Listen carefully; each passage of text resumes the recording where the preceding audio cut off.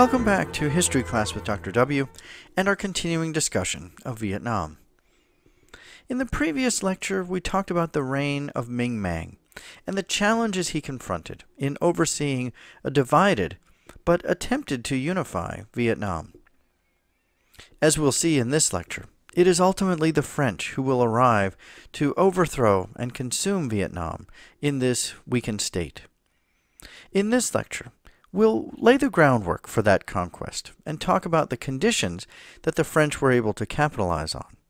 And in the following lecture, we'll talk about the conquest itself. Ultimately, it was the French who arrived to overthrow and consume Vietnam in its fragile state. The French invaded in 1858 under the context of persecution of Catholics. However, Gia Long in the early 1800s would never have anticipated such a thing. Catholics, even at the time of the French invasion, never accounted for more than 5% of the population. There were two things that sparked the significance of Catholicism in Vietnam. One was a renewed emphasis on Catholic missionary activity by the French, beginning in 1815. The second was the heightened persecution of Catholics, along with other groups, under the rule of Mang. As he implemented regimented Confucianism, Mang persecuted many groups, including Muslims, Buddhists, and others. Catholics were only one of the groups suffering in that period. In 1833, Ming issued the first kingdom-wide prohibition of Catholicism. At that point, churches were destroyed, congregations scattered, and many Catholics fled the country. Others were martyred, at times in horrific fashion.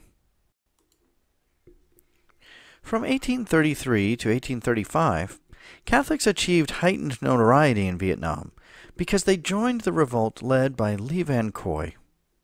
Le Van Coy was the adopted son of General Le Van Doyet, who had been Gia Long's closest ally, the man left in charge of the South when he moved north.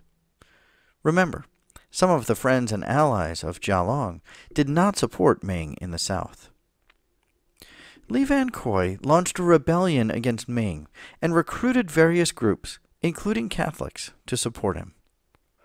The revolution succeeded in the short run, seizing 6 southern provinces and challenging Ming's supremacy.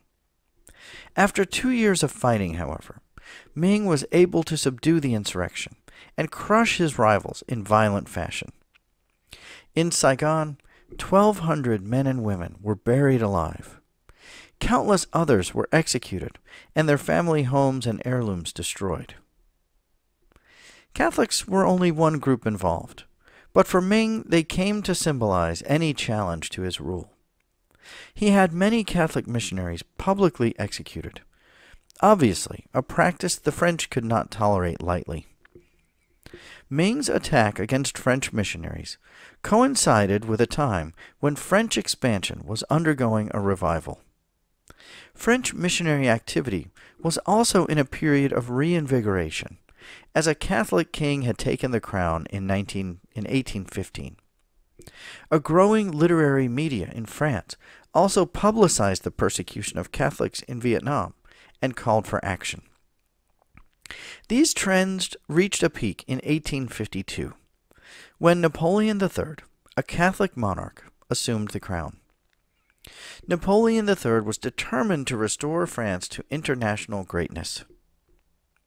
Had Ming persecuted Christians during a different era in history, perhaps his actions might have escaped notice, or at least not been harshly punished by the French. With all the factors mentioned above, however, Ming's persecutions simply could not be ignored.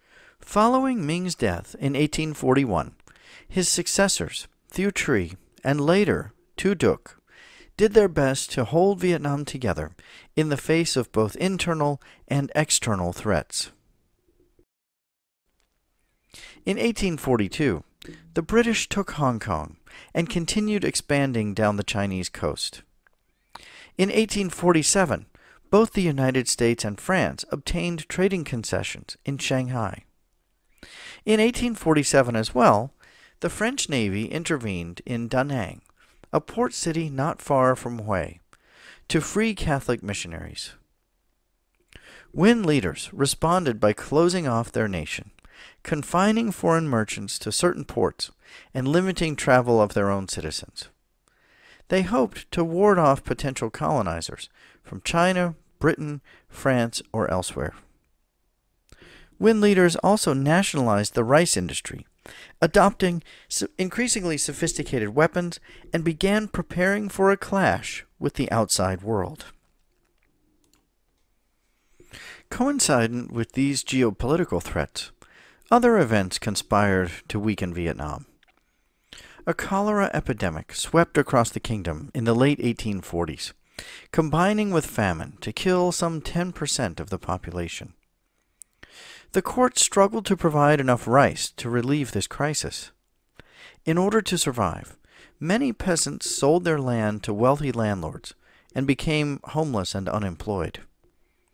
Corruption reigned as the capital in Hue could not pay enough to its vast army of civil servants. Unrest grew. Ming's successors responded with more violence and repression. A cycle emerged.